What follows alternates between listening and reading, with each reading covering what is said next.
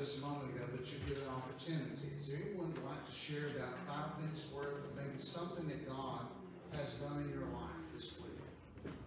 Anyone want to share? You don't have to, but here's a good opportunity. Something that God may have done or revealed to you this week. Dave and I get our opportunity every Sunday morning, every Sunday night, and every Wednesday. We get a chance to talk, but you don't always get a chance to talk. You want to share? Yes, ma'am. Well, it's nothing profound information for me.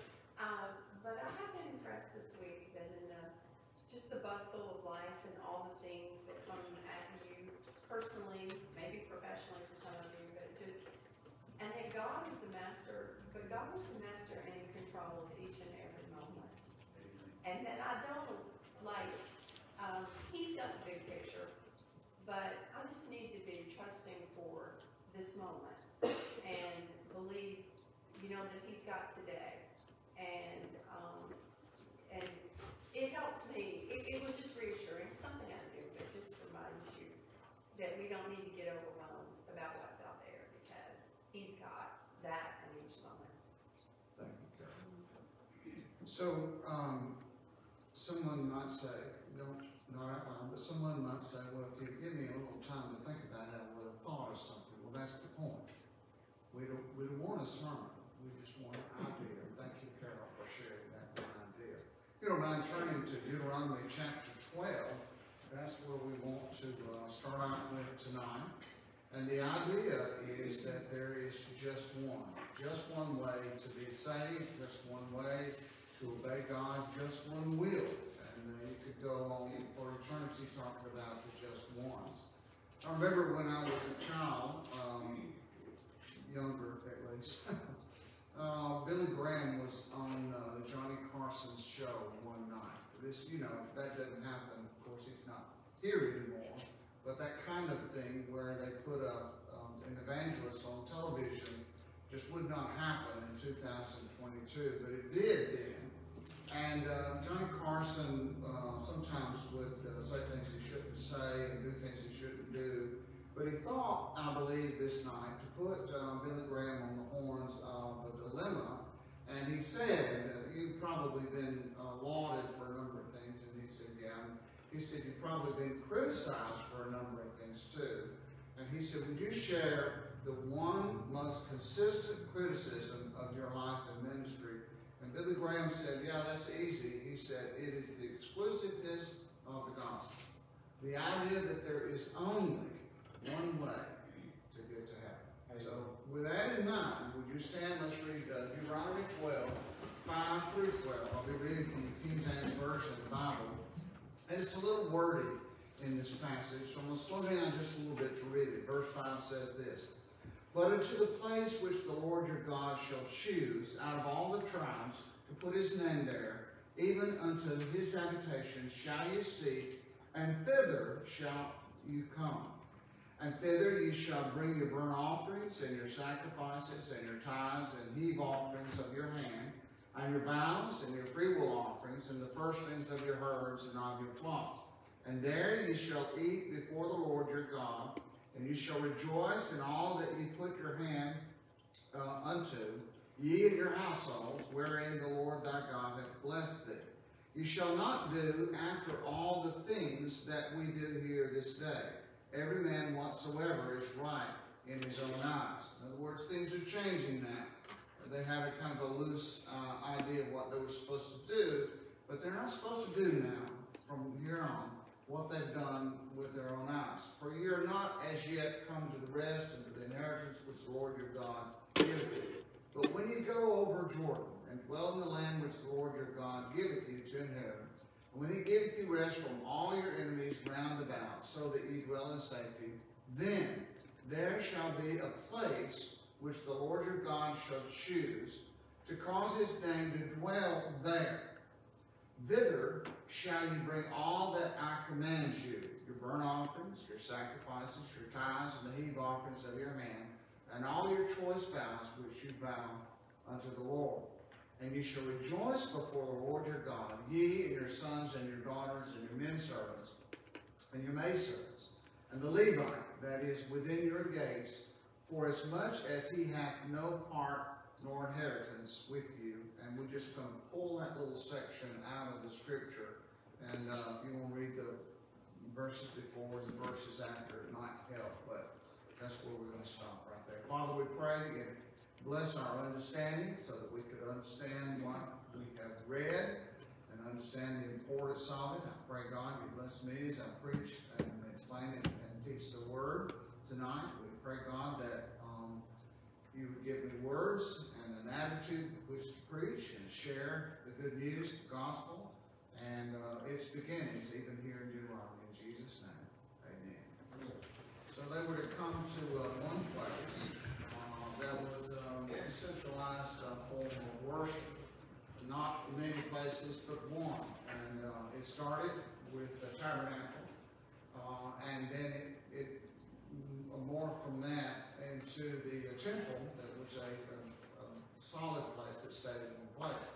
They had the tabernacle because that's where they were at this time. They were to sacrifice there. The priests were to minister there, just one place. And the tabernacle was for their pilgrimage. It traveled with them, and as you remember, and I know you do, it was a tent. And so when God told them to move, they would strike the stakes, the boards, and all the cables and everything that held the tent up, and they would carry it with them. And I like to call it a mobile church. It just went with them wherever they went. But they were the difference, and this is important, the difference between them and all the gods that they were traveling in the middle of was that there was just this one place. And they would do everything all there together. God had a way, not only the tabernacle itself, but God had a way for the tabernacle to be constructed. I remember it's been several years ago now, we did a study on Wednesday nights in the book of Exodus. God drafted the plan or the blueprint, so to speak, for the tabernacle. They were entering one end, not all four sides, but they were in one end, and worked their way back towards the back, because the tabernacle was a teaching tool. It was a visual aid, so to speak. There was an altar there, actually two altars, the altar of burnt offerings at the front, and then the altar of incense as you went on back. There was a lamp on the right-hand side as you progress this way. It's on the right-hand side, and there was incense particular place. And the idea was, this was God's way. God designed this, and God has a design for just about everything. He has a design for mankind.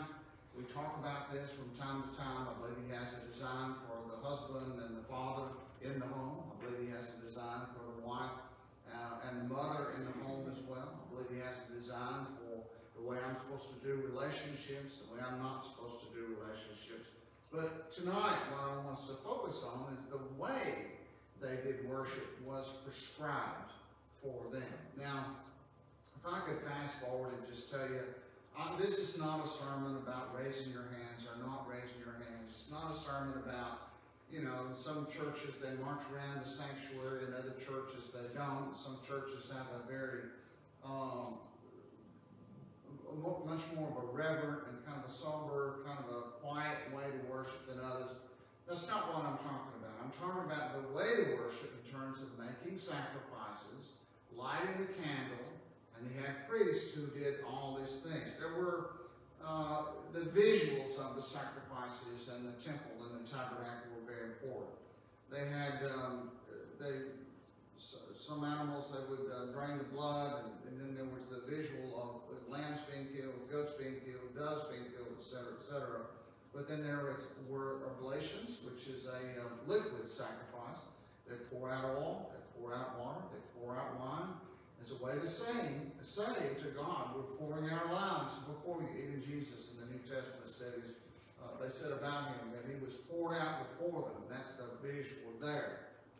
The visual of the incense, when you read it in the book of Exodus, it just seems like, well, I guess that's, the commentaries will say that's because they were killing all these animals, and if they didn't do incense, it would really stink in the tabernacle. Well, I get that, and I suppose that's a good rule of thumb to do in the tabernacle, but Revelation says that the incense as they ascended.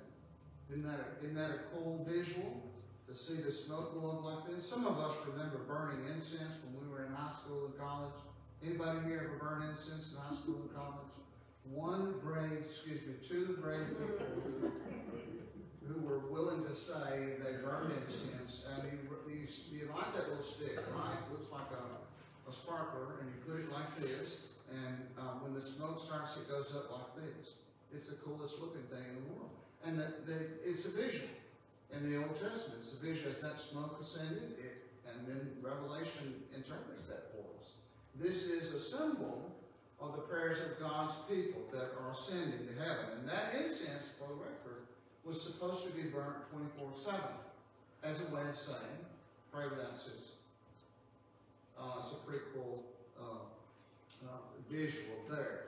There's an order to it. When you enter, get the visual. And if we had the time, actually it would take more than one sermon. If we had the time, they would enter, and the first thing that they came to as they entered the tabernacle was the altar. And as they made sacrifice for their sins, then they were able to enter further and have the light, which light's always a symbol of the presence of the Lord, on this one hand, and the bread on the other hand, the bread of life, which is a symbol, a reminder of the manna that God had done. And then they proceed forward, and right in front of them is the second altar, was the incense altar, and then the veil across this way, and the Holy of Holies behind that. So, the sequence is important. You can't go to God unless sacrifice is made first. And that tabernacle was all about the approach to God, going to God. Mankind, for the record, has always pondered and worried and wondered about the approach to God. How does man touch God? Wasn't it Michelangelo that drew the picture of the two fingers that touch like this? Wasn't that him that did that? And I love that picture, don't you? I need to bring that picture just to show you what I'm talking about, because I'm looking at your face and you're not pulling up a picture. I can tell by looking at your face. I'll bring it and show it to you, and we'll find it there. In our day, this is a phrase that I have had thrown at me a lot of times. There's more than one way to get to Atlanta, and there's more than one way to get to heaven. That's the idea behind this.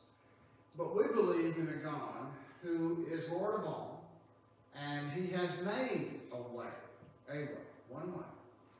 And in the Old Testament, He made a tabernacle with one way of doing things, but you have to understand and remind yourself that they are in an area and a time in their life where there are idols everywhere. And everybody is approaching their particular God / gods in their own particular way. So all over the community and all over this area in which they were about to go into.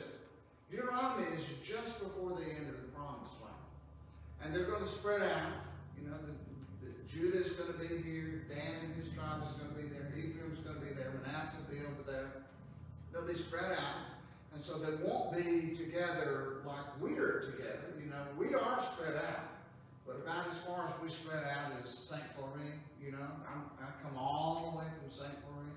That's not very spread out at all. We get to see each other all the time. But all of the region there are all different kinds of religions and all different kinds of nations and all different kinds of idols. And they have different principles to live by. They believed in gods that they had to feed. That sacrifice was literally feeding the god. And the god required this to be fed. They didn't get into very much the principle of sin and repentance like the Jews did, or the Hebrew people did. This was the beginning of all of that. So they lived by different principles. We live by a principle of love. It goes all the way back to the Old Testament. God loved us, not just in the New Testament, but He loved the Jews. He loved all mankind. And the Old Testament as well, and approached us through the Jews there. But they lived by a principle of dominance, and for example, some of the idols were all about war and killing other people and expressing their dominance there. So I want you to see this one way. And then He said He's going to put His name in this place. he would put it there. Instead of all other places, he's going to put it there. He narrows it down, which is an interesting way of doing things. He's not over there, not over there, not over there, not over there, all over in terms of worship, but they come to one place, right there. That's important. Because when you get to Jesus, we can worship, but we worship through Jesus. Just one more. Just one. I understand that everybody has different ideas, like there's more than one way to get to Atlanta, but we worship in one person. Now, he's putting his name somewhere, implying that the presence of God was here, versus all the other types of worship and all the other types of gods. And the whole idea of one God, one Lord, one Savior, that we take so for granted. And we're taught when we're in elementary school and vacation Bible school, we're taught the one God idea. That was not the case in Jewish communities. It certainly was the case with the Jewish people, but in the larger community in which they lived, God said he would put his name on one place and on one people. Now, that may sound a little exclusive, and it is in a way. But when you go back, you read that God would bless the Jews and bless the world through the Jews. His plan was larger than I think what the Jews took it for. The Jews said, well, God likes us better than other people. No, that's not true at all anywhere in Scripture. Well, we see that in the New Testament more plainly, but even in the Old Testament, he used them to reach out to everyone. But he endorsed or identified with these people, which sounds just, like I said, a little strange to all us. We have, you put all these things together, his endorsement, placing his name there, placing his name in a place of worship. You put all those things together, you get this idea. We have a God who is not up there. We have a God who is there at the tabernacle. He is not far away, and not so far away that he can't be touched. He's right there at the tabernacle. And we can go there and seek his face. Jesus said, my house will be called a house of prayer. That's seeking the face of God.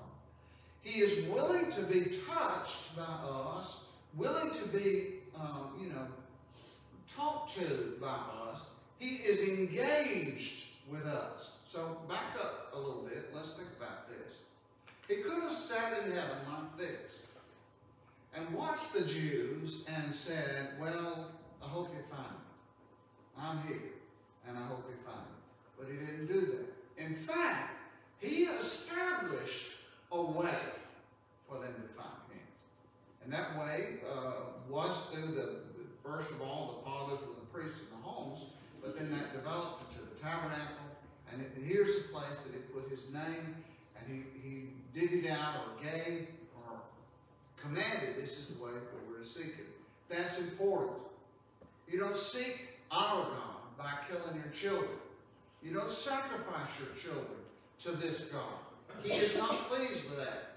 He's pleased when we sacrifice a lamb when we sin. He's pleased when we bring an offering, which brings us to the next point, point number 3, our gifts. They're to be brought there to this one place. As they came with gifts to worship him. And there's another idea that's kind of in that I think is very important. They don't just go to their God to get something.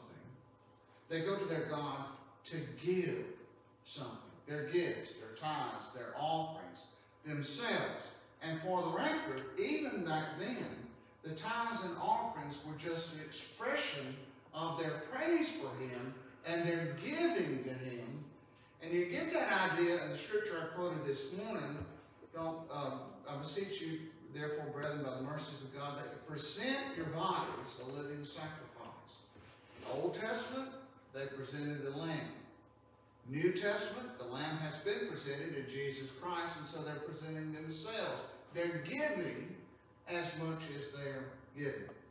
It speaks to how they came and the attitude in which they came. They came with the attitude as they marched in and out of the tabernacle. Whenever they came, the festivals, 3 times a year they had festival. But anyway, as they came to give praise to Him, and that was their attitude, not just to get something from God. Now, it is similar to approaching the king. Old Testament days, you never went before the king without a gift. Now, we have a similar habit. Someone's having a party over their house, and we feel almost compelled to take some. Ladies understand this, I think, better than men do. They'll call the hostess and they'll say, "Can I bring something?" They want to help with that. But if you were approaching a king, even in England, if you would go over and approach the king there, you're supposed to take something. It's a way of saying to the king that you are in subjection. You always go with a gift. When you approach the king, you always bow. Now, I don't understand these courtesies and these rules, and I'm pretty sure that most of us in here don't understand the courtesies and rules. If I were to approach the king, I'd have to go to school first to learn how to approach the king. There's always a decorum that kind of goes with that kind of thing, but it's important because here's why. He's the king and you're not. So when it comes to our Lord, there's a kind of a decorum that says He's the king and we're not. And with a subjugated nation, when they approached the king of this, the presence of this new king, they would take gifts. When the wise men came to Jesus, they brought gifts. Why? Because even though they were wise men / kings, we 3 kings, we learned that from the other Bible, the hymn book Bible. We 3 kings, they brought gifts before them because they realized this is a king and this is the appropriate and the right thing to do.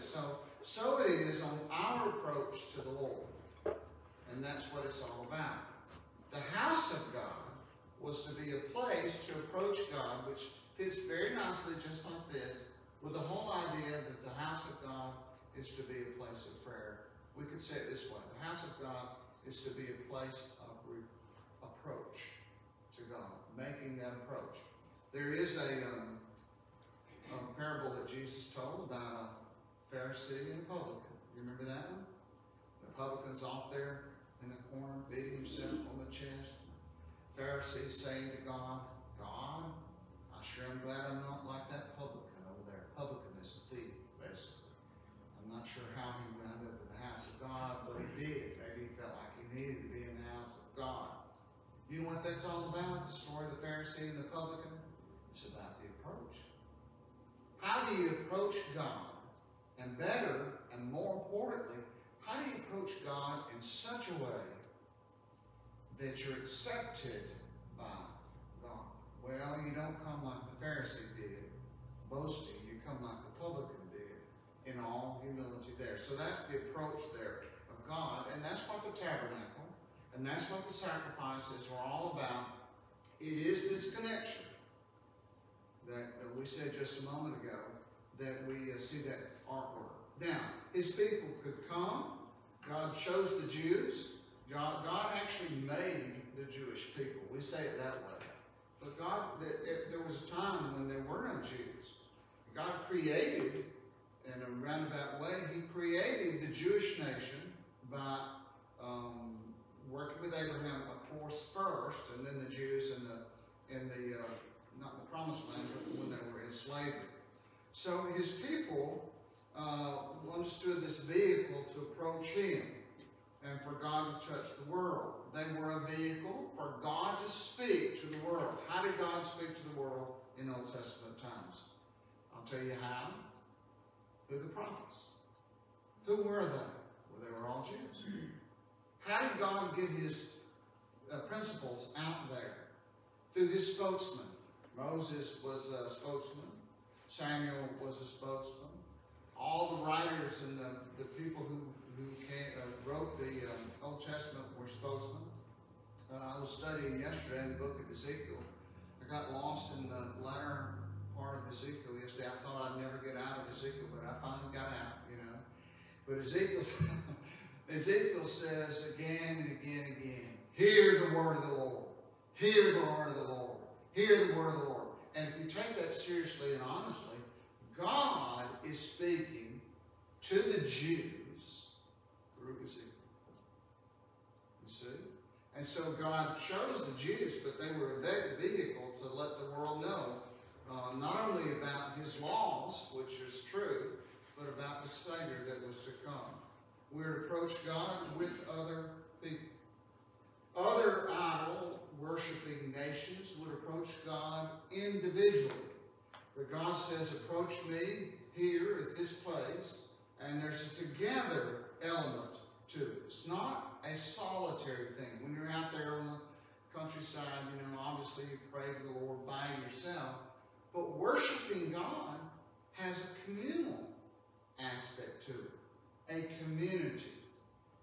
And I would just stop right here and just say this. You need this community. And I would say to those who are streaming with us, you need the community of the house of God. The people that are gathered here encourage one another. How do they do it? I got a good answer. I don't know. But I know that they do it. When I see you walk in on Sunday morning, Sunday night, and Wednesday night, it makes me smile. Why? I don't know. There's another good answer. I don't know. But I know it's true. I'll tell you this one thing. When I see others that I know, and get to know people at church, when I see others that I know, this is how I feel on an emotional level. I feel like I'm not alone.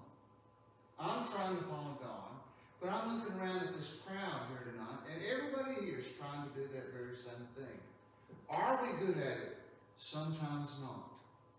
Sometimes we're not good at following the Lord, but that's another reason why we need one another. And one of the worst things about COVID, if I could get off on COVID one more time, one of the worst things about COVID is it has divided us. We have not been able to encourage one another like we normally would. Television is a good thing for worshiping, but it's really not adequate. There's this community thing, which I believe God had in mind all along. They had community feast, year or three, Passover, Pentecost, booths. Passover celebrated their deliverance from Egypt. Pentecost celebrated the harvest that God gave them. The booths celebrated the fact that as they wandered, God was with them all along. They got together. This is Leviticus 23, if you need to go back there and find the festivals and whatnot. Now, whose idea were those three festivals? God's idea. Why did God come up with those three festivals? To help in all three of those areas right there. Because God knew that people needed this. You need the house of God. You need the people of God. You need to worship in this particular way. All together in relationship with Him and also in relationship with one another. I'm not following Jesus by myself.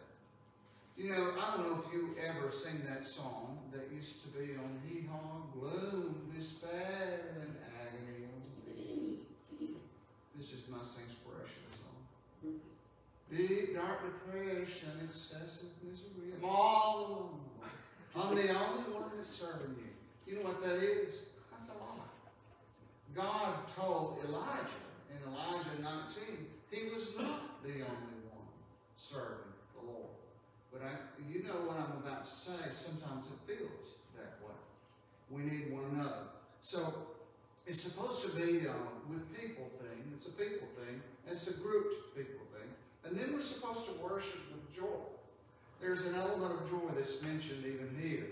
Not so somber and so sad that we rule out joy, but simply joy. It is, I think, a demeanor or an attitude that we should have as we come. Don't let this go to your head. But I had a friend of mine who came and worshiped with us once, psalmist, and he left the church that morning, and he and I talked that next week, and he said, that's a happy church. That's a good thing, that we're a happy church. Are we perfect? No, but we're happy imperfect. Right? It's a happy church. And then he said, if you go to such and such church, and he named the church, he said, it's like they've got cancer or something at that church. It is not a happy church. We worship the Lord with joy because when we focus on Him, we've got something to be happy about. Amen. Our sins are forgiven. We're not traveling this lonely road by ourselves. It is not gloom, despair, and agony on me. We do have moments of gloom and despair and agony on me, but overall, it's a happy thing. The psalmist said it this way. He said, I was glad when they said unto me, let us go into the house of the Lord. Even then, in the psalmist's day, it was supposed to be a glad thing. Now, just one. Just one place of worship, just one way to worship that includes that attitude that we just mentioned a while ago. Bring these sacrifices for this, these sacrifices for that. Put the visual of the lampstand here. Put the visual of the incense table there. Put the curtain up to hide the Holy of Holies there. Do you know why? Because every bit of that speaks to Jesus. Think about it. He is the sacrifice as you enter the tabernacle, who takes away the sin of the world. Think about it. He is on the right-hand side, the light of the world. It was a menorah with 7 branches. 7's the perfect number. They could have made it 100 branches, I guess, but it was 7. On the left-hand side, there's the bread. He is the bread of life, who sustains us, who feeds us right. And in front, He is the altar of incense, who prays for us and with us continually. Just one. So, 2 ideas and we're done. On the ark, as we have talked about more than once, there was just one door. And when the people of God, that would be Noah and family, got on board, God shut the door. Not the doors, but He shut the door. There was a way, but listen, it was just one way. And before I leave the ark, let me remind you of something. It was God's idea to come up with the ark. He knew He was about to destroy the world, and He made a way. He made a way that anybody who wanted to could be saved, to use a contemporary word, saved from the flood. And then we fast forward all the way across the Old Testament. That's Genesis 6. All the way across the Old Testament to Matthew 1. And we get the Savior, Jesus. And He says, I am the way, the truth, the life. Just one. But it's a good one. It's all we need.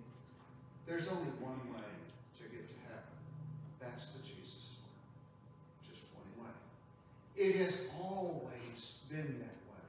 And when God established this one way in Deuteronomy through Moses, in the book of Deuteronomy there, when God established that way, He knew all of what we've talked about. And this was not only the right thing to do, but the best thing, not just for Moses, but for all His people. This is good. This is right for them to get together and to love each other and to support each other. You and I are saved one way.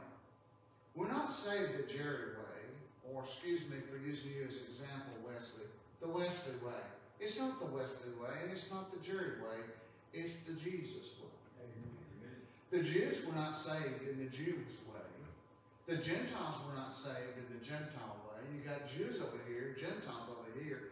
God created another way. And all Gentiles have to be saved this way. All Jews have to be saved this way. But I would say this one more time. It was God's idea to provide a way, and so he made an ark through Noah. He made an ark.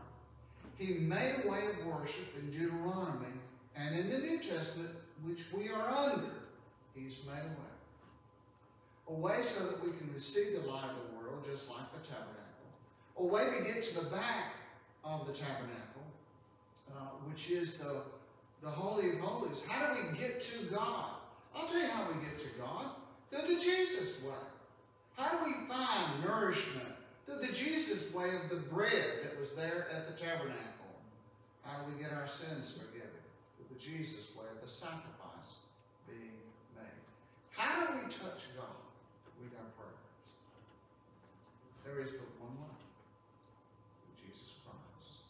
He made a way, and he intercedes. Now, your prayers cannot get through on your merits. I hate to tell you this. You're just not good enough. But Jesus is. And, little secret, he made a way. Father, I'm thankful to you that not only do you teach us this in the New Testament, but you teach us this in the Old Testament. It is exclusive. As Johnny Carson and Billy Graham talked about, but it is true. It is good. It is right. And you made a way. Thank you, God, for Jesus Christ, your Savior, and our Savior, who opened up the floodgates of heaven so that all may go in. Thank you for Jesus. Help us, Lord, to never forget the Jesus